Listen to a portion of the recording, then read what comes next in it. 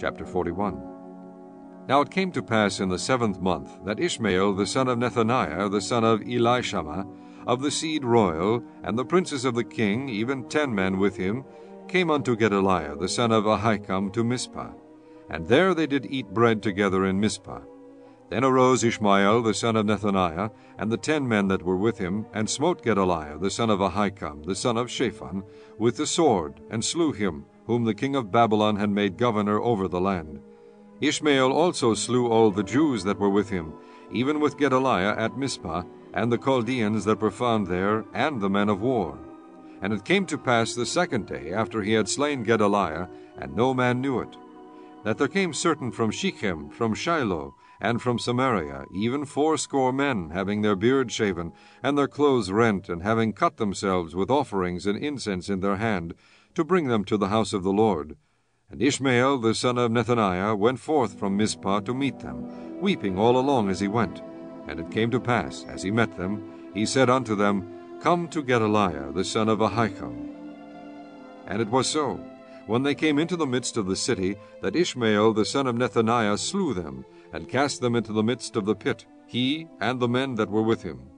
But 10 men were found among them that said unto Ishmael, Slay us not, for we have treasures in the field, of wheat, and of barley, and of oil, and of honey. So he forbare, and slew them not among their brethren. Now the pit wherein Ishmael had cast all the dead bodies of the men, whom he had slain because of Gedaliah, was it which Asa the king had made for fear of Baash, a king of Israel. And Ishmael the son of Nethaniah filled it with them that were slain.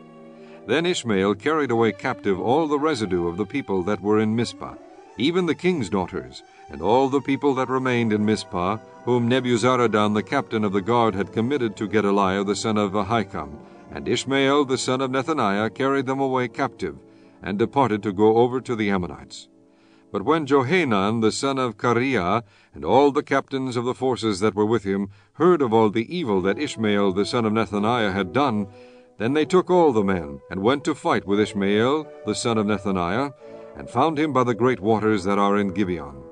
Now it came to pass that when all the people which were with Ishmael saw Johanan the son of Kareah, and all the captains of the forces that were with him, then they were glad. So all the people that Ishmael had carried away captive from Mizpah cast about, and returned, and went unto Johanan the son of Kareah. But Ishmael the son of Nethaniah escaped from Johanan with 8 men, and went to the Ammonites. Then took Johanan the son of Kareah, and all the captains of the forces that were with him, all the remnant of the people whom he had recovered from Ishmael the son of Nethaniah, from Mizpah, after that he had slain Gedaliah the son of Ahikam, even mighty men of war, and the women, and the children, and the eunuchs, whom he had brought again from Gibeon. And they departed and dwelt in the habitation of Kimham, which is by Bethlehem, to go to enter into Egypt, because of the Chaldeans.